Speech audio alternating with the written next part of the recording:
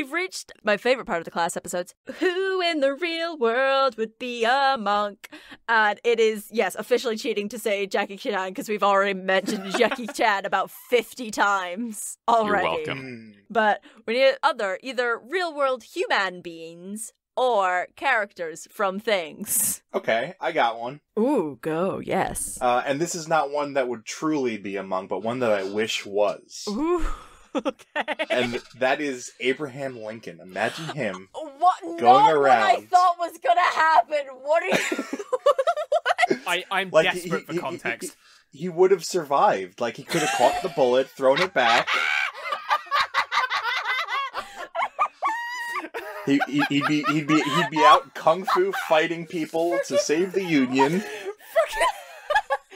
Can I paint you all a word picture real fast? Because I need to fucking... John Wilkes Booth sneaks up behind Abraham Lincoln, shoots it. Abraham Lincoln has danger sense. He fucking catches that bullet, throws it back at John Wilkes Booth's head. Sayonara, fuckhead. And then he's out there just doing his shit, and America's a much better place. Oh, that's so beautiful. Hang on. I gotta add one thing, that he catches the bullet, throws it back at him, shoots him in the heart as John Wilkes Booth is dying. Lincoln stands over him, puts some shades on, says, "Looks like you should have namasteed at home." Oh, shit! Yeah!